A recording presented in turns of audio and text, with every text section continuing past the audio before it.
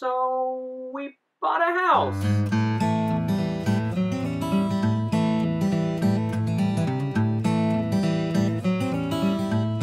So yeah, why not? Well, that's really the question is, why not buy a house? Right. So Katie and I spent the last couple years saving up for a minivan. Our family's been growing. We went from no kids to 3 kids over the course of 2 years, which will happen when you have twins. So, we've been saving our tax return and putting aside auxiliary income things, saving up that money. Then, about 6 months ago, my brother-in-law turned me onto this book called Rich Dad, Poor Dad. In this book, the author's from Hawaii and has a really complicated name. I'll post his name in the description down below, and you can check it out. Really good book, really good resource where he talks about rich people use their money in order to acquire assets. Assets then give you more money, and those assets are used to acquire more money. So rich people use their money to make more money, whereas poor people use their money to acquire things that detract money. So I'm reading this book and I'm just eating it up. Like, this makes a lot of sense. Did the whole Dave Ramsey thing. Dave Ramsey says you've got to get out of debt. So we have a very beautiful house, very wonderful house. It fits within our budget, totally fits within our means. But we thought, okay, our goal is get out of debt. We won't ever refinance. Our goal is get out of debt, get out of student debt, and such. So we're saving up for a car, saving up for a minivan that we can buy in cash. We don't have to finance. Then I get an email from my brother-in-law who lives over in Price Hill, and he says, hey, come be our neighbor. Sends me this email late February. I open it up. I've been casually checking out the market in Price Hill just to see what does property look like over there. It can't get much worse.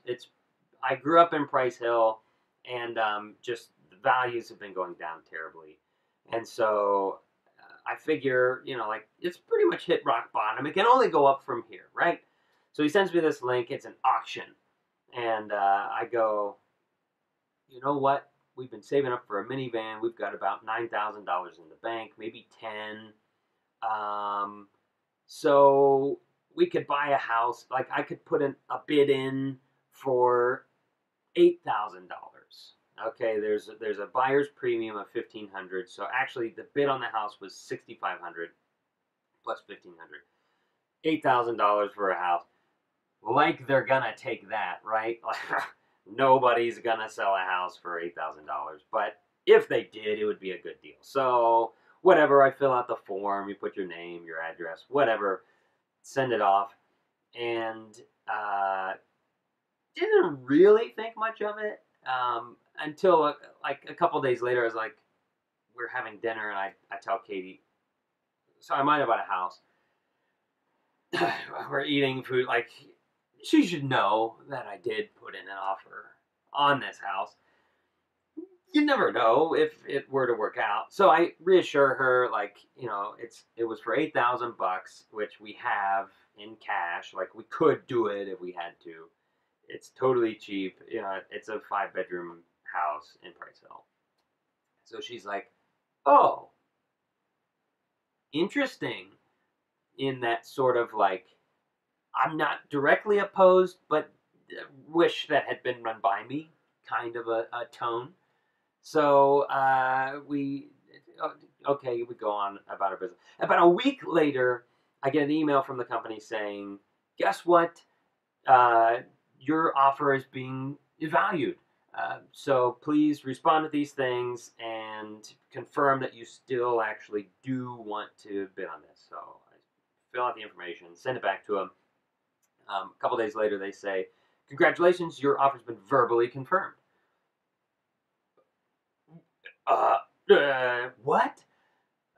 So now they need the earnest money. So I put in the bid for $8,000, but I bid $4,000 in earnest money, thinking $8,000 super cheap. But if I showed them I was really serious, maybe I could edge out over somebody who bid $12,000. Anyhow, long story short, won the house. I haven't actually seen it, but won the house sight unseen. So now I'm having to decide, like, okay, $8,000. I'm going to assume the copper piping's all stripped out. The wiring is probably all shot. Uh, Basically, probably nothing works. There's a cracked foundation, needs a new roof. So, you know, like easily, there's going to be $20,000 to $40,000 worth of rehab that needs to be done. We'll do the rehab, but this is still, it's an asset, right? Like this is a good move. So anyhow, we won the auction, sent the people the money, got the keys, went over and checked at the house, and it's actually in pretty decent shape. So now we have this asset in Price Hill, rather unexpectedly, and no minivan. So you know, like either you can buy a minivan or a house. Yeah, one or the other. So our plan is we're gonna work on this house. We're gonna do some work. My mother-in-law says I have the spirit of a handyman. It's kind of like saying jack of all trades, master of none. I don't actually know how to do home rehab stuff. I've done a little things here and there. Our first apartment I helped fix up. So I have vision and passion with minimal expertise. So I'm going to record these videos for you to show you how you could turn a house into an investment property, or maybe you just want to fix up your own house. It's like a low budget fixer-upper show where you can see how you can turn a property into a much better property with minimal expertise, minimal funding, and a lot of sweat equity and heart. So click subscribe, stay tuned. We'll post some more videos in the coming weeks describing all the details of how you acquire a house and the process of that. We'll take you through the house, show you our first experience of what it looks like, and we'll figure this thing out.